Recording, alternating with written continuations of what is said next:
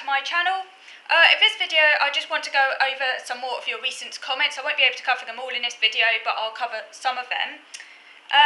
The first comment is by someone over in Brazil, and this comment is in relation to the neurodiversity movement and their kind of initial positive intentions, how those initial positive intentions have not necessarily played out in reality, or in other words, the neurodiversity movement might have positive intentions, but when they interact with the messiness of the real world, it doesn't always sort of tally. So I'll just kind of read out some of it to you. So this person says that she's been diagnosed with ADHD and she needs medication to function. So it sounds like you have a pretty severe case of ADHD where obviously you need medication to function. That's quite severe. And that you don't buy the argument that medication is bad as another way to pathologise us, and that you see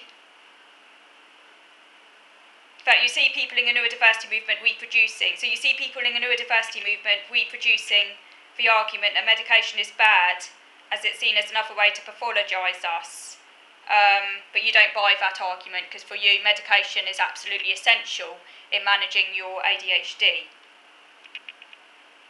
But at the beginning, the main objective of the neurodiversity movement was to simply help us accept ourselves more.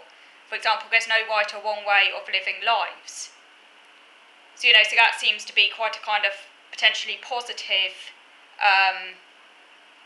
intention of the neurodiversity movement. You might think, oh, there's nothing wrong with that. It's just helping people to accept their differences and so on. But transposing this idea to the real world is challenging, even more so as we live in a capitalist society that values productivity above all other things. So it seems that living well is living up to other people's expectations, for example, having a relationship, a good job, etc. So what ends up happening is people only acknowledge our unique way of being when we manage to use it as a tool for being productive, for example, using hyperfixations to be good at a job. The rest of us are labelled as problematic, lazy, or even as people that are letting our very real limitations limit our true capabilities. So there is this sort of double standard there, and this is where the neurodiversity movement sort of good intentions,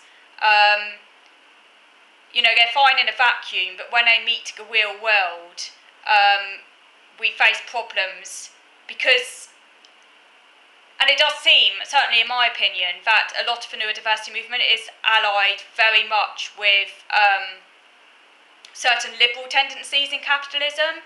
So there are certain people who are fully kind of support sort of capitalist ideology, but sort of nevertheless see themselves as progressives within that. So it seems to be heavily allied to a certain progressive, in inverted commas, capitalist mindset. It doesn't really challenge capitalism, so it's not that radical. It sits nicely within the framework of capitalism, the part of the ideology that values productivity. And then if you happen to have a neurodevelopmental condition and you are productive, or you meet the capitalist ideal, then you get a pat on the back. And neurodiversity movement seems to be all about kind of highlighting productivity within neurodevelopmental conditions, like showing that someone with a neurodevelopmental condition can be fit for capitalism. Obviously they don't phrase it like that, but you can sort of see what's going on if you look deeper at it. And obviously those who can't fulfil that ideal, are just sidelined and ignored. So I agree. And you say that English is not your native language, so to bear with you on your comments. I thought your comment was written really, really well. You obviously have a really good grasp of English, so no problem reading it at all. I thought it was very well written. So thank you for that comment. And then there's a comment in relation to... There's a comment on the Inside Autistic Minds documentary. And I think you're in the Netherlands. And I think you said you haven't watched the documentary, so you're not completely sure. But it's in connection to the assisted communication, where in a documentary Murray is non-verbal when he uses assisted communication to help him express himself. And you say that sometimes crack methods are used in which the facilitator is the one doing the talking, appropriating the voice of a non-verbal.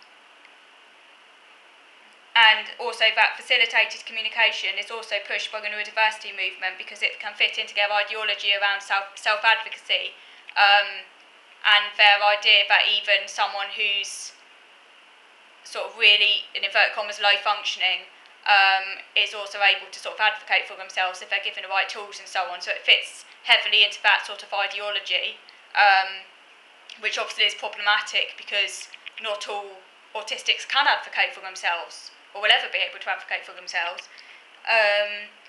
I agree. I'm always a little bit sceptical around like this assisted communication stuff, and to what extent is it the person who's expressing themselves, and to what extent is it, their parents or other caregivers. I am a little bit sceptical, and even if it is the case that some people like Murray do have a deep inner world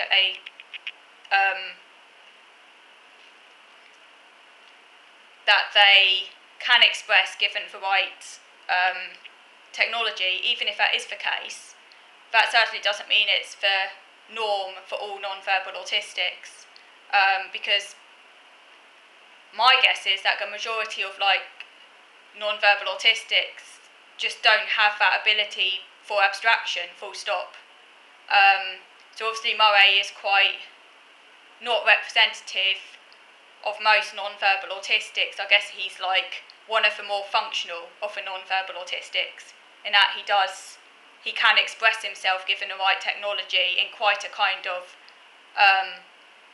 abstract way, really, in terms of how he expressed himself, almost quite sort of metaphorically, the way he expressed himself, comparing himself to a star or something, I think it was, I can't quite remember, but it came across as quite kind of figurative, and obviously to have that ability to kind of express yourself like that does require some higher order ability to abstract and things like that, and to form connections. And obviously I just don't think that many autistic people who are really severely impaired, I just don't think would have that ability. So I do feel he